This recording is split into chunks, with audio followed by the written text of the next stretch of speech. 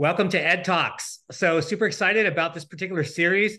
Just dropping in some great voices from healthcare and outside of healthcare, as you heard in episode one, and just learning. And no better person than to join me today than my friend, Dr. John Lee. So John and I, we've known each other for a long time just because, we've held certain positions, which, I'll ask you to do a little bit of introduction about where you came from, your longtime CMIO and ED physician. Uh-huh. And we also ran together. So that was fun, raising Yeah. some money. Yeah, that was absolutely fun. Yeah, Yeah. It was, that was, and it was the first time I ran for 13 years. Kudos to my ankle surgeon who finally enabled me to do that. that's right. Yeah, I know. And I got to be there for it. I was witness. So awesome. I was trolling you and trolling on LinkedIn, and I saw the AMDIS. I had FOMO. The AMDIS annual conference was going on, and you were providing great insights, which I love. So I love about social media. You can sort of, when you can't be there yourself, you can follow certain people who are smart and learn from them. And I just thought it'd be super interesting to get, because I know it was a great experience for you to get, a couple highlights and go from there. But before we get going, I know everyone knows you, but just in case, just do a quick brief background. So ER doc, I've been a CMIO at a couple organizations. I'm actually back at my original organization, not as CMIO, mainly as an ER doc. I'm helping out with some of the IT stuff and doing some IT and EMR consulting on the side. Actually, more on the side. No, more than on the side, but that's a different conversation. Yeah, and I see the subliminal advertising in your background. Yes, yes, right here. That's awesome. Yeah, so if people want to work with you, they can find you obviously on LinkedIn and then look up Sure. Peak Advisors. Awesome. Yes, absolutely. So so AMDIS was really I don't know if it was just because I hadn't been there for several years. The last time I went was pre-pandemic. Um, or if the content just has actually gotten so much better. Um, but there were a few things that really struck me that uh, in years past it's been like about the EMR and meaningful use and discussing all the sometimes pretty well justified warts that the EMR and the whole meaningful use program has. But now it's more about, it really was about, now that we have this digital foundation, what do we do with it? And a great quote, actually at the beginning of the conference, they were talking about digital healthcare. Um, and I forgot which one of the speakers, she said, uh, it's not digital healthcare. It's just healthcare. Right. Uh, That's And true. and and I think we're finally getting to that point. It's been a bit of a bumpy road, but I think we're getting there. And there are things that certainly we talked about at the conference that are a strong reflection of that. Now we are actually not taking the paper paradigm and just making it digital. We're creating new things because we can do things digitally. Yeah, it's cool. I know Andis has come a long way. I mean, it's just growing with the industry because I remember like in 2010, I mean, it's not that long ago that most health systems did not have an EMR or an integrated Hmm. EMR. Hmm. And so I remember even in 2010, we were finishing up Texas Health Resources, I think 18 to 27 hospitals by the time we were done. And we would send our CMIO and others, other physicians, to AMDIS. And yeah, it was all about just meaningful use, just the basics. And now today, Yeah. that's what was so exciting about, yeah, as you described the evolution. It's like it's really cutting edge and a very forward thinking forum. Yeah, and it's and another so of course although it wasn't as overwhelming as I thought it was going to be, but certainly there was significant discussions about large language models, ChatGPT, and kind of falls into that same sort of theme that I just talked about. It's not digital healthcare, it's just healthcare. And how the technology now is getting to the point where it's really starting to become democratized. So there were a couple demonstrations on actually using ChatGPT to do some programming. and that Scott Weingarten, formerly of I think Zincs and what was the latest? Uh, um, if he was Stanton. Um, he talked about how English actually can be the new coding language. Mm. Um, and then later on, I think for me, the punctuation, the sort of the cherry on top of the conference was the very last sessions that we did were specifically to vendors. And if you were an Epic customer, you went to the Epic session, and they had some really fantastic windows on what they are planning. Now, I think a lot of people have heard about using language models to streamline the in-basket burden, where it can start predicting the language and the response that a physician may want to give a patient based on a query from the patient. But there's so much other stuff going on. So, and I think the most impressive thing for me was on the analytics side, where if you are on their Slicer Dicer and also their Cosmos platform, very soon I think you as a non-BI professional would be able to say, I've just noticed this trend in these three patients that have come into my office. What is going on through the rest of my system, or actually even nationally? Is this becoming an issue?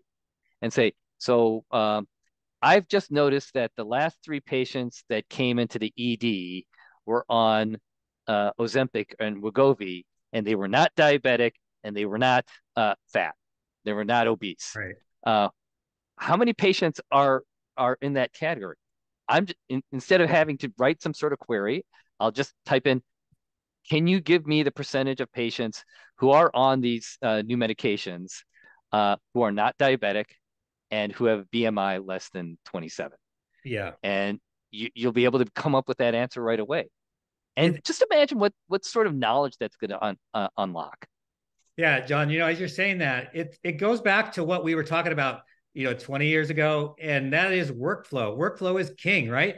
So Mm-hmm. something that can fit in a workflow, really simple, it's going to get adopted and utilized. And that's a perfect use case where it'll even be voice, right? You could just play around. You could just ask those different queries and you get immediate response, and then you can adjust your query. In the old days, right, you'd have an army of report writers and a frustrated clinician or an informaticist.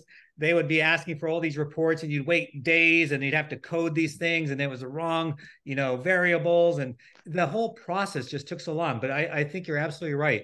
It is happening much faster. It's going to get faster, and that's when we'll truly see, the fruit of all the labor of the last many years of laying in the foundation. Yeah, because you can't do any of that without having the actual data in a machine readable form. Right. You can't. I guess theoretically we could have just flipped the switch and scanned a whole bunch of paper records, but then that would have caused all sorts of other problems. But you know, it's been a long slog, and I think many of the people who envisioned this back in 2009, when high tech was passed, thought we were going to get here a lot faster. Yeah, for sure. But I think that's how things go in technology. Yeah. Unless you're like Steve Jobs and you just come up with an iPhone. And Well, hopefully it's like the whole analogy to toilet paper, where at first it's kind of a slow roll, but as the roll gets smaller, it goes away faster, and it's sort of unraveling, right? It took a lot of foundation, and now right, right. seeing the speed, the velocity increase. And what about AMDIS attendance for non-clinicians? So what's your recommendation? And did you see non-clinicians participate, or You know, non-doctors in North? there actually were. I think they were primarily in the vendor space, but I think that um, just like we're talking about this sort of low code pathway uh, that makes things like the digital space a lot more accessible. I I think that AMDIS can actually be accessible to non health IT clinicians, and I Yeah. say it that way because I think that non IT, if you're a clinician and you're not IT, you can still go to it and get something out of it now. Whereas before it was all like a Yeah. lot of lingo, but now I think there's enough content there that other people will be able to understand it. Like, so for instance, one of the discussions was about charging for in-basket messages. And I will be transparent that I was actually very much against it. But that is also because I'm an ER doc and I'm not exposed to some of this stuff. And so and and it opened my eyes to the fact that they're not just getting queries about, hey, my lab test says this, what does it mean? Patients are having full out what would be actual encounters Right. going back and forth, multiple exchanges, and um, you know, providers need to be compensated for that. Yeah. And it really did change my mind. And it's so that sort of conversation, I think would be really useful. And on top of that, it would be really useful to have other people who are non-technical people contribute, like a clinician who has to deal with this on a daily. Or on the other side, if you're a technical person and you don't really have a window in the clinical side of things to understand what physicians and clinicians are talking and thinking about. Yeah, that's where I was headed with that question, because I think there's power there, right? Because yes, you as the tech person or the lay person, non-clinician, you get to a little insight, learn about the issues and the challenges, and then your wheels can start spinning about how do we work together and collaborate and make something happen, and vice versa. So that's pretty cool. I need to figure out a way to get to the next AMDIS for sure.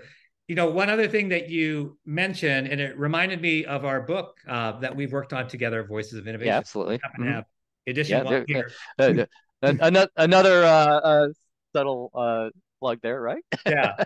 We actually EdTalks is no commercials or nothing.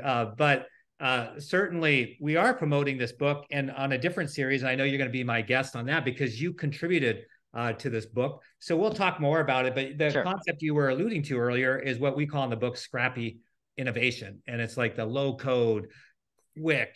It's no longer this wait 3 years and millions of dollars, but that we're enabled now to do things much quicker. And I like the term scrappy. I have to give credit to Metro Health System in Cleveland, Ohio. They wrote the chapter on that, and it's really, really good. But John, thank you. Well, I just to plug Yeah, in for Metro Health, I didn't know that they came up with that term, but it's so emblematic of what they do there. I was just talking to David Kelber a couple weeks ago, and uh, they do so much with so little. yeah. They I just admire them so much. Yeah, and David's the CMIO there, and yeah, they do great work for the city, taking care of those who have no place else to go. And I love the organization, and they've done wonders with innovation and taking care of people. So, John, we're going to have you back, and we're going to be talking on our chat on Voices of Innovation, the author series. So Awesome. we'll talk Look again then. forward to it. All right, Awesome. take care. All right. Thank you.